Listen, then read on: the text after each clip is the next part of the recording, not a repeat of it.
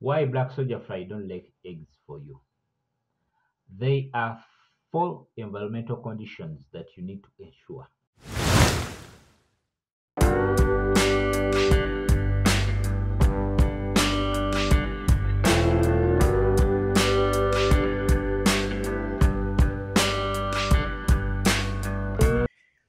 Yes, hello friends.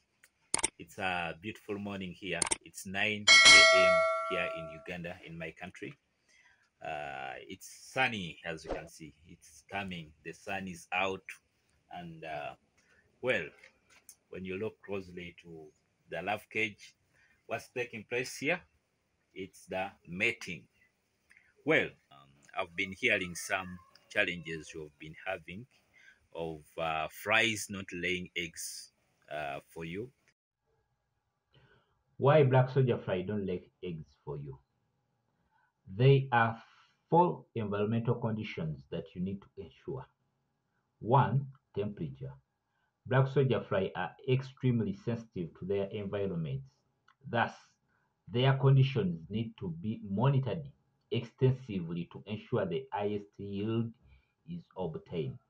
The optimal temperature is between 25 to 30 for black soldier fly in the love cage. Well, the second condition that you need to put in place is humidity.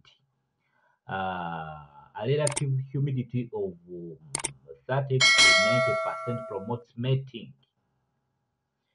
Then the third condition that you need to consider is lighting. Another aspect to be considered is a light source. Considering black soldier flies don't mate in winter months, naturally black soldier fly require direct sunlight to encourage mating.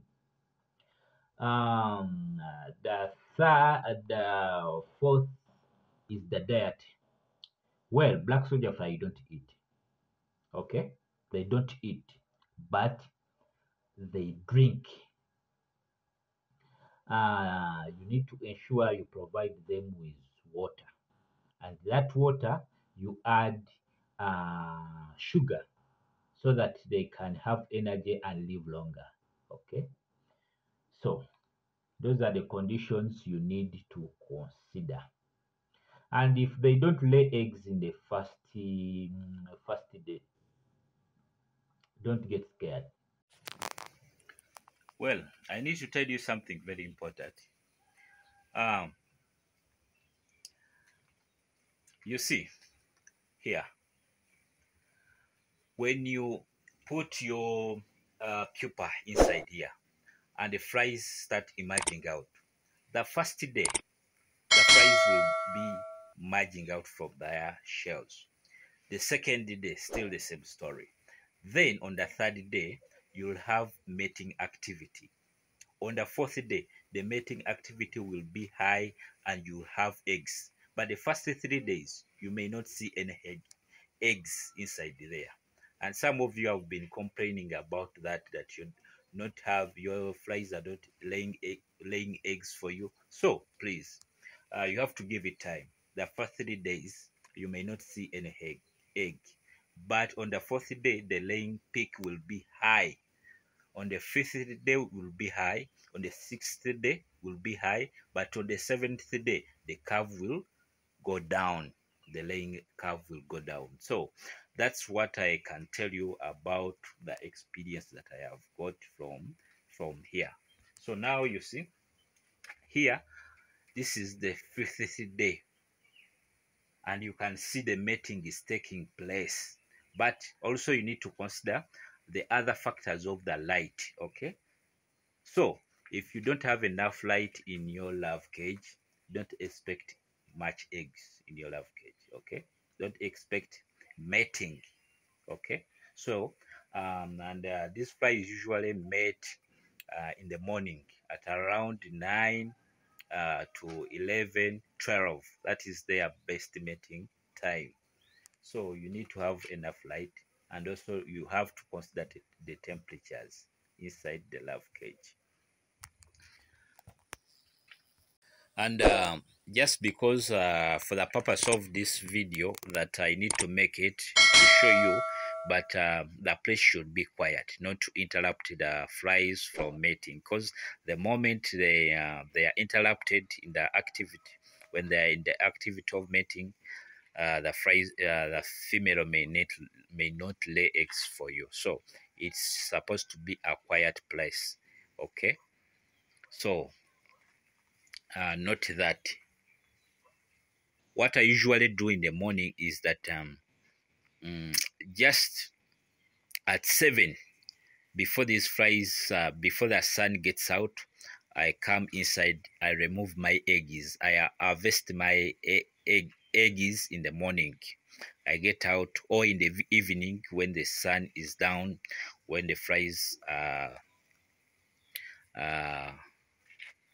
when the flies are dull, so I pick out.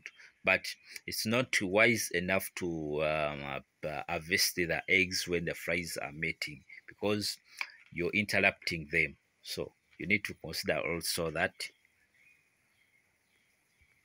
the place should be quiet.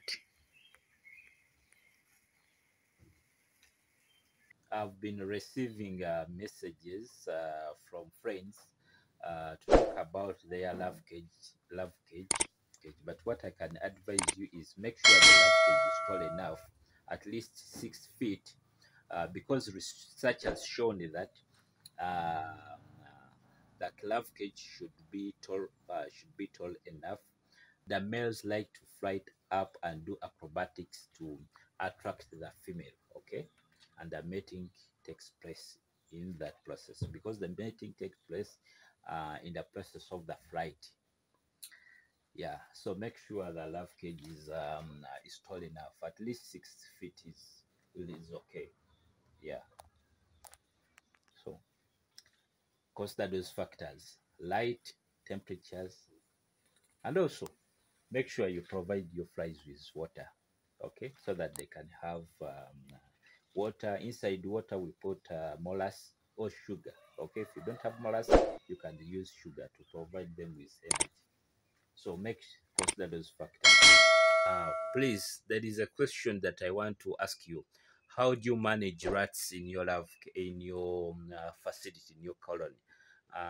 Rats, then also lizards. If any of you has any solution, please put it under the comment section. I'll be able to review it. Okay. Peace and love. Endeavor to subscribe. Love you so much. Bye bye.